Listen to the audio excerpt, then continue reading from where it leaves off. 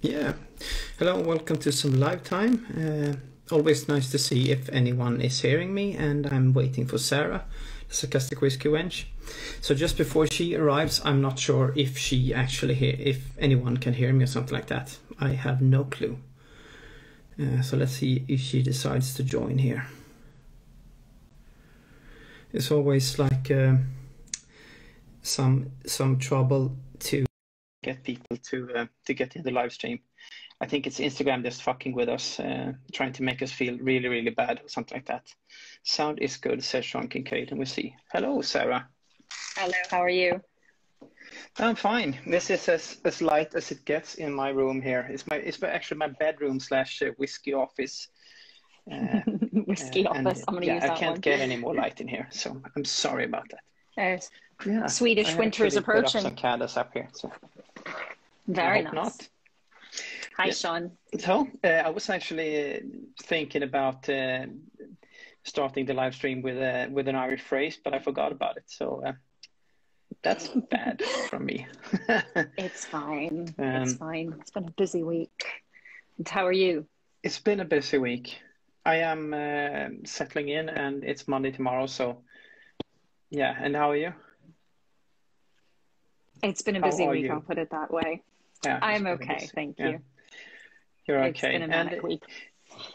It's been for you, I guess. And just to be clear, this is the last live in a while because you're switching the English afternoon tea for a tartan, meaning... Absolutely. I am moving up north shortly. The closing of my house should be imminent. And then I should be moving up in 4 to 6 weeks. And at that point, it's going to get crazy. So I shall resume the lives once I'm settled in up north, which should hopefully be around late October, early November. But, you know, let's hope bureaucracy is on my side. We'll see. Yeah, that was a stupid thing to say because it never is. So wish you the best of luck, of course. We'll see. Thank you. And so have you told the good people what we are trying tonight? I was just about to. And we are going to try 4 whiskies from Ireland. So it's an Irish whiskey talk today. So what we're trying in this order is that we're going to try the 7 churches. Beautifully gifted by you. I got this. Yes. Little amazing bottle. This is my last bit. I'm finishing this. So we are finishing my bottle of 7 churches tonight. That you threw away, Bishop. Yeah, it's a shame because it's my fault, actually, I think. And we're going to try Samuel Gelstons. I have, I think I have a single pot still. I have the sherry cask finish, so ours will be slightly different in flavor, but it's very good. Yeah. And then it's the Killowen, isn't it? Yes. Killowen. I'm trying, but to differentiate, I'm trying batch 1. You're trying batch 2. I'm going for batch 2. I have batch 1 behind me, but I'm a bit reluctant to open it because I'm a cheap asshole. And the last, Grinn, the Móinteach. Grinn, yes. And you have stuff. Actually, at last, and to anyone from the UK interested in like purchasing stuff from Irish malts, it could be good to know that Irish malts, due to Brexit, always is a step behind regarding to Irish whiskey getting over. It's not their fault, though. But it's not their fault at all. No. But they were kind enough actually to notify me when this came in because I was sent a sample of this and I thought it was so good I wanted to buy it. So I went to buy it and it wasn't available. And it took 5 weeks due to Brexit, but Irish Malts did notify me when it was there and I bought it because it's a really good drop. I think it's fantastic. So I mean, it's all due to Brexit, so it's not it's not their fault. It's no, it's not at all. Yeah. You can't blame it's a political solution demanded. Yeah. So shall we get started with the 7 churches? And I will be using a 7 churches glass that I got from you. I actually you don't did like a faux pas because you normally always break it. Yeah, I put my Gelstons in the 7 churches and my 7 churches in my open glass. I don't know why. You have a 7 churches glass. Oh. I do, 2? Yeah, but no, I only have 1 because I sent the other one to you. But no, I didn't put my 7 churches drop in the 7 churches glass like an idiot. I put it in this one and I put the Gelstons in my 7 churches one. You told me to try this out before our live, but I haven't. I just lied. So this is my first drop. This is your first drop. So you tell me what you think. Yeah. You have a little drop, and then you tell me. It's on the nose. It's like a basic Irish whiskey, I would say. Sweetness, vanilla. Pretty not beating you over the head or something like that. Pretty no, not at all. Pretty good. Although yeah, absolutely. I get a little bit of dates, but just a little bit of dates. I'd like a date as well. That was a language joke for me as a Swedish person. Very funny, but I have a superior sense of humor. You do indeed. Sometimes I don't get it. But what do you think of this? Sorry, seven churches. I like it. It has, I mean, the classic sweetness of an Irish whiskey. Is probably triple distilled. Unsure where it's made. If it's made at West Cork or Cooley, perhaps. I don't have a clue. I've forgotten, and I've gotten rid of the bottle. But I do know what the Seven Churches. It was made where they think that Irish whiskey was first distilled in an area where monks, got the recipe, and it was to celebrate the first, sort of coming over of whiskey to Ireland, and that's why it's called Seven Churches, because it was this area of seven churches that that monks came together and made whiskey in Ireland for apparently the first time. So somebody Google it and find out. I did know that, but I don't know the full answer about where it Perhaps is, but it's meant to be. The place Seven Churches is, I don't think they make their own whiskey. I'm not sure. Sean Kincaid has written something I can't pronounce. Thank you, Sean. Yeah. I'm sure you can pronounce it. It's not harsh in any way. Pretty smooth, soft whiskey. I think it's like a creamy honey with vanilla, and then it finishes. To me, it finishes with a slight burn, but then you got the vanilla linger. It's quite a lovely drop. It's nice. Yeah. Just so you know it, your internet is acting up a bit. I don't think that you can do anything about it, but you're lagging. Oh, sorry. In a sense. Oh, apologies. No, it's not your fault. I'm just saying so that you understand if I'm running ahead sometimes. Okay, gotcha. Yeah. Right. Apologies. Yeah. No, it's technology. Yeah, yay. So yeah, Seven Churches, we agree. It's a good drop, nice and light, and yeah, it's nice. I like it. Good Irish whiskey. Yeah, it's like one of those classy Irish whiskies that you can drink every day, I would say. And you have, because you finished your bottle that you actually won. I have finished my bottle. In a giveaway, yes. I think. Yeah. I did win it in a giveaway, and I'm really glad I did, because I really did enjoy it. I enjoyed it very quickly. So thank you to Seven Churches, and I think I will actually buy another bottle in the future, because it is worth having, as you said, a sort of everyday whiskey. If they're available. Yeah, if they're available. It's really hard. I don't know what they're up to on their website, actually, if they're focusing on the American market like everyone else does, because I can't get any, at least. And I look like an idiot here with my light ring. I don't know what's happening. It's fine. Ooh, so sorry. So shall we move on to Gelstons? Is it Samuel next? Gelston? Yeah. So you have the single pot still from Belfast Whisky Week. Very nice. It was included in one of those packages.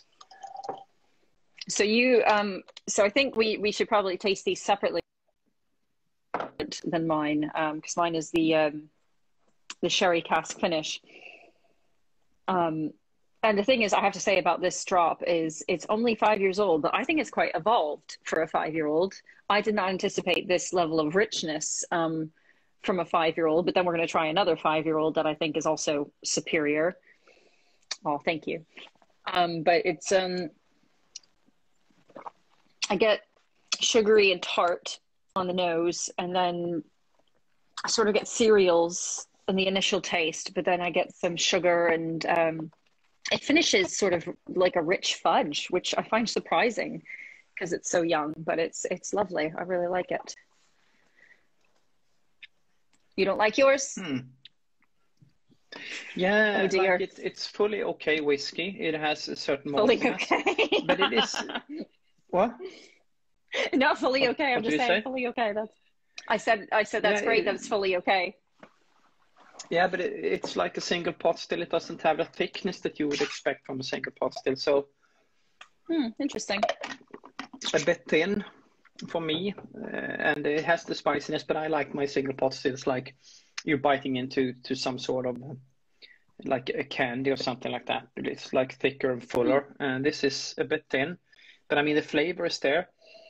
It has the amount of spiciness you would expect. So it's a good. I would say this is perhaps like an entry level single pot still. It won't beat you over the head. This either. I mean, it's pretty easy drinker. That's good to know. What you should know I would about actually recommend this. They're very affordable. Yeah. These are dirt cheap. Yes, everything they are from Samuel very Gelston affordable. is so cheap. So if you're buying something you want to buy like Amazon UK or Ireland, Gelstons can't find anything cheaper. It's perhaps the Busker or something like that. Or Sleeve League, the Silky. And it's good. And it's good. Oh, I love it. I love a Selkie. A Selkie is very good. But this is very good. I mean, I didn't anticipate a 5-year-old tasting this rich. So I quite enjoy it. And I mean, so you have to adjust to the market in Ireland and the UK.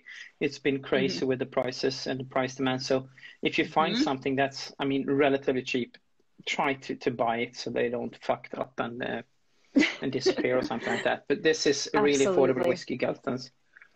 Absolutely, yeah.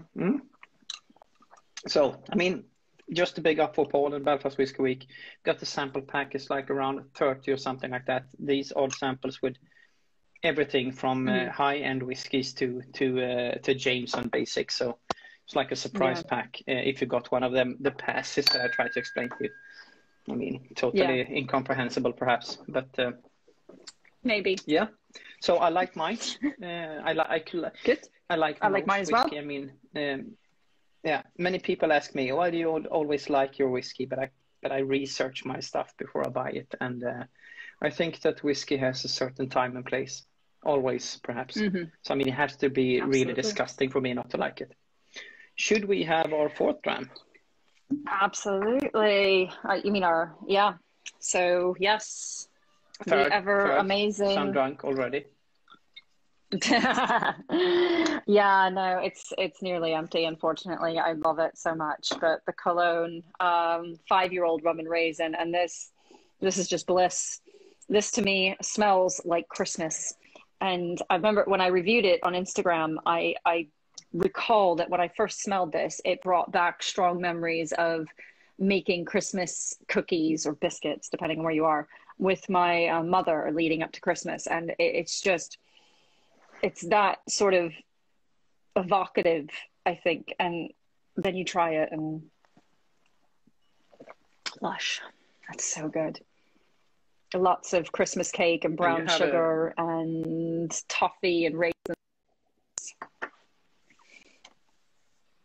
And you have a Killowen glass as well, I see. Yeah. I do indeed.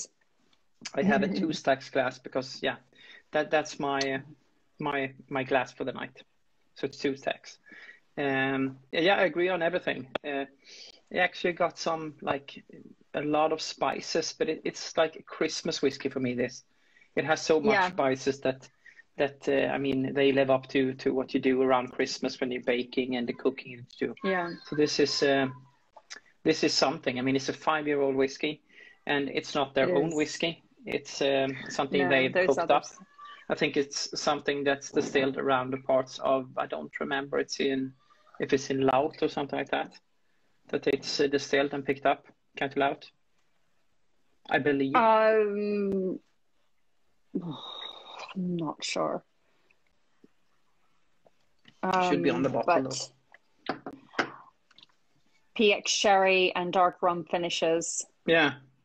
For the perfect flavor of Caribbean with I don't taste any coconut, as they say, but I do get vanilla, figs, prunes, and raisins. But I also get a flurry of like nutmeg and cinnamon and gingerbread man, and as you said, just Christmas. And it's chewy as well. It's got a good viscosity to it as you drink it.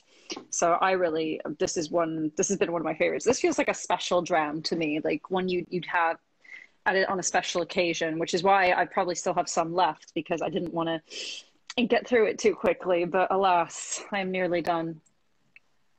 Yeah, I have. What is that dram? It's a Killowen Rum and Raisin, batch 1 and 2. It's like one of their blended with single malt. It's a single malt Irish whiskey. Yes. 5-year-old rum and raisin, 5-year-old Cologne. It's absolutely wonderful. Very, very sold out, but I believe that they'll come out with a batch 3, I think. I don't know if I'm wrong, but I would assume they're coming out with a batch 3 of that. I would assume so, and I think that they will be trying to focus over their own liquid eventually to have, like the Slanja, the mash upper. Slanja mash upper. An angry face there as well.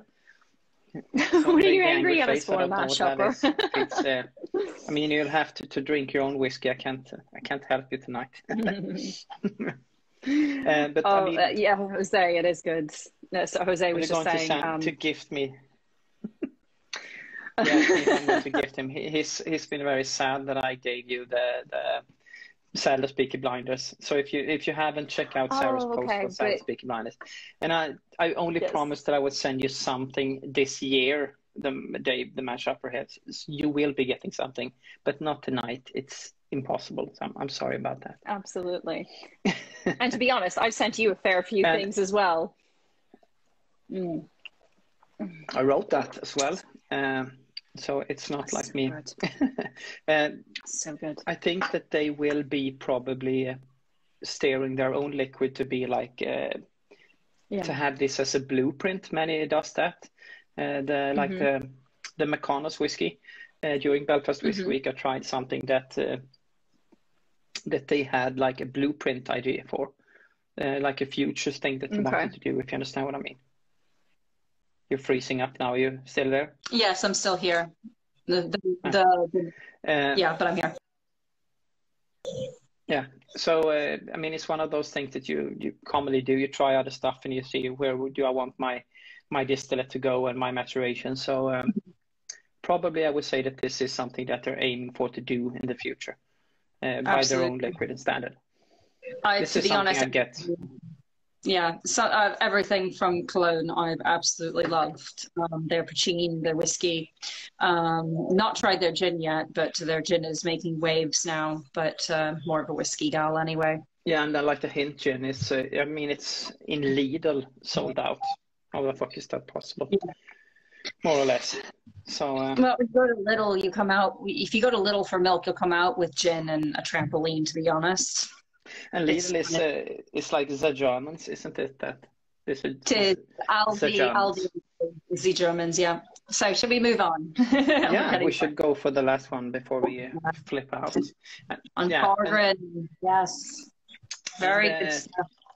To explain, the guy is in Irish the man of comedy, a comedy man. That's the on par means the man, I think, or a man, and Grinn means some sort of humor or comedy or something like that. And the Móinteach, I can't pronounce that. It is something like PT or something like that, right? Okay. Yes, This is peated whiskey. Go to bed, children. And she's talking to her husband now, so that's. Oh, your children. Yeah, I'm sorry. I was joking.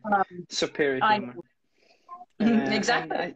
I think that the guys or the guy at Anfar Grinn may be here. So hello, George, and like we said before, thank you a lot for the sample that we received earlier. I mean, it's really something, and he has that on the nose. Yeah, it's freshly cut grass and a sort of sweet peat. It's not overpowering the peat. It's really balanced. I think I would say this is, if you want to try peat, especially Irish peat. This is a good entry. I tried Connemara, and to me that just didn't have enough flavor.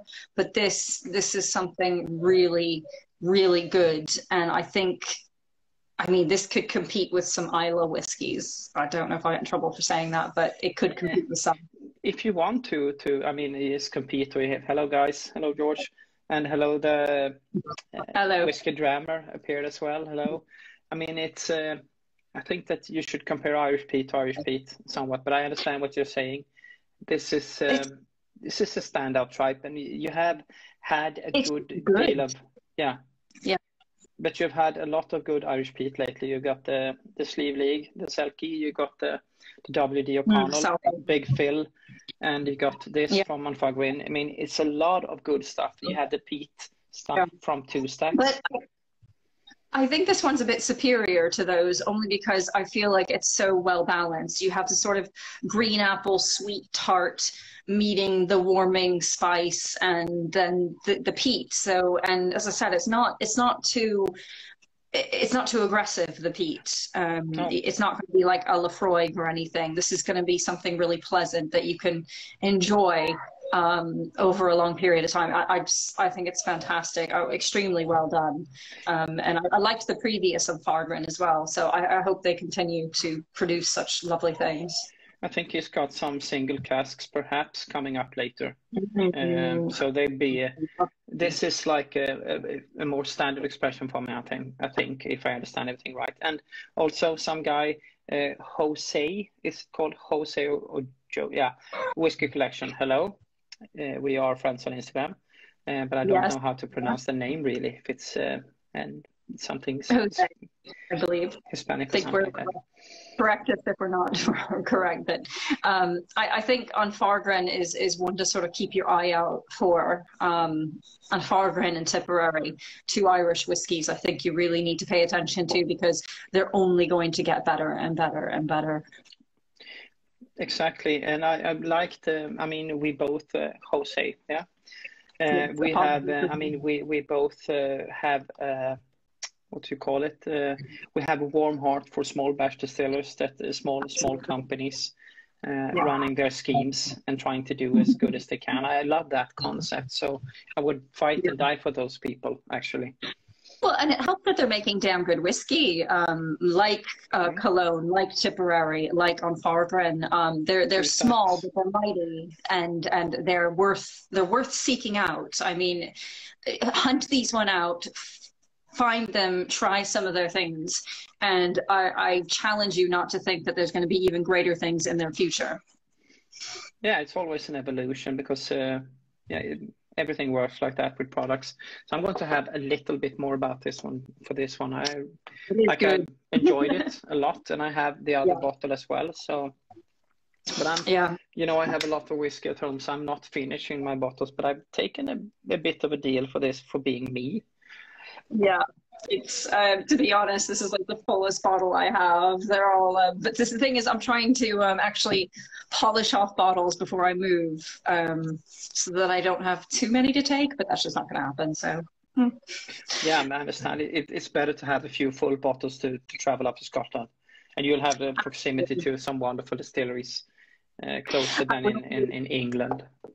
Yeah, well, I'm going to the Cotswolds next Sunday with a mate of mine, and she's a gin fan and I'm a whiskey fan, so she'll drink the gin and I'll drink the whiskey. So that will be a good English distillery to check out. And then once I get up north, that's my oyster.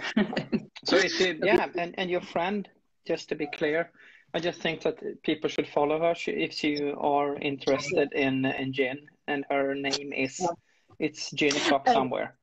Gin O'Clock somewhere, and she's but the thing is, she's not just really into her gin, she really knows her gin. She's an incredibly nice person as well. She is just such a lovely person. So if you're into gin, she's absolutely worth following, because she knows a lot more about gin than I do, and she explains it really well, very articulate, and she knows her stuff. And from what I understand, she seasons her own product. She buys gin and she does her own seasoning, what you can do is you can boil up your stuff to make your own gin. And I think that people should try that, because I mean, I can't cook my own whiskey, but you can't see it here. I have a aging some whiskey though, yeah. It won't be whiskey, but it will be something else, I think. And it's just for a period of a month. It's so dark and it has such lovely flavors. And I'm thinking we're going to call it the Blue Giraffe Blend. And I will be giving you about that. Yeah. Because you have a book series called the Ada, and she's a blue giraffe, and she's traveling around Scotland. Yeah, with a little boy. Yes, a little autistic boy. So so we have all these kind of things in the works, and yes, after the move, I think we should work on getting more whiskeys, doing more lives, traveling to places to get more whiskey. Yeah, just to tell people what will happen, hopefully during like the next year, is that I'm going to Whiskey Live in Dublin in March, and we are planning on going to Belfast Whisky Week during the summer. You, me, and a friend of yours going up from Scotland, driving up to the Northern Ireland parts, and hanging out with the people there. Just have to find out which days they are. So Paul, if you're listening, get your ass off the wagon, stop eating chocolate, and tell us which dates they are planned for. Probably won't happen. No, as soon as I get those dates, we got to book Belfast, because the Malt Maiden and you and I were going to Belfast, and we're going to go to Belfast Whisky Week. And you're coming to Scotland to do some distilleries up there as well. You absolutely should do some, even if they're just around Glasgow, because there's so many worth seeing. Yeah, you can always get like beat up in Glasgow as well if you want to go around on the town, something like that. You can, it's gotten better. Yeah, anyway, so this is, like we said, we've tried, if you want to know, 7 churches, 2. I have a little left, Gelstons Single pot still, and 5-year-old sherry cask finish. Killowen Rum and Raisin, batch 1 and 2. And for Grinn, I'm not even going to try and say that. I apologize. Móinteach, I think, or something like that. I tried. And I just want to show that I'm wearing my Photoshopped Killowen jersey. This is Photoshopped. He thought it was Photoshopped. Oh my God. Yeah, I know. He thought our shirts were Photoshopped. No, we made fan-made Killowen. You did it. Shirt. Yeah. I did, yeah. I sent you one. I forgot to wear mine. I should have worn mine. And I mean, it's because it's a bit of banter with, if you've seen the whiskey episode where Brandon Carty appears, and he has this very beautiful brown zipper jumper on an episode that's been broadcasted on BBC and everything. And it's been a lot of banter in the cult, the Killowen cult. And I can't say that the cult exists, but they will, if they know that I've said it, they will kill me. So I won't say that it perhaps exists. And I know what you're talking about. Yeah, it's been a lot of banter about the brown jumper. So on the back it says creators of fine Irish whiskey and questionable brown jumpers. Advocates of questionable brown jumpers. No, it's fine. It's absolutely fine, because Brendan has questionable tastes in jumpers, or maybe somebody gifted it to him. Maybe his gran made it. I don't know. But I think who knows? I mean, you have to think about it like that, Sarah. This is probably. I mean, I can elaborate on this. I would say, I've seen women going around in my hometown with like the high cut jeans that make your ass look like it's 5 meters, and you have the legs that go back like the 70s pants, if you understand what I mean. Okay, yeah, the flares. Yeah. Perhaps you have those, I don't know. But anyways, I mean, we are going back in time. So perhaps Brandon Carty and his brown jumper is actually ahead of the rest of the world. And in 1 year, we will be eating up our own T-shirts, because Brandon Carty is the fashionista of Mourn. Okay. Think about that. And we'll be closing with that, I think. That will be my philosophical dilemma over the next few days, that Brendan Carty is the fashion trendsetter. I'll mull that around, Robert. After all, he is the poster boy of Lidl. Okay? He is. Yeah. He is the poster boy of Lidl. Absolutely he is. He's a model and a whiskey maker. And I think they will be selling more whiskey than Mariah Carey's Black Irish. And Whiskey Wench, Brennan Cottage Fred Brown Jumper Club. Yeah, that's a new page. He doesn't know how to access Instagram, so I don't think he will be watching this. Or he'll appear on a Hintgen account or something like that. Yeah. So thank you very much, and I will be posting this on YouTube. If you haven't seen this, I will also hopefully be posting it on Instagram if you want to rewatch the ramblings. And like we said, for a while, this is bye-bye. I will try to doing a review of the Time Well Spent box that I have behind me next week. And we have a few tastings with Glencadden, Tom and Towel. And hopefully I will be seeing something like from Teeling as well shortly. Absolutely. Yeah. And so we shall stick a pin in our lives, and we'll be back in a few weeks. Yeah, we'll stick a pin in it. Yep. Thank you very much for having yourself here. And thank you for having me. Yeah. Shalom. Slàinte mhath. Slàinte. Bye-bye. Cheers, Jose. Bye-bye.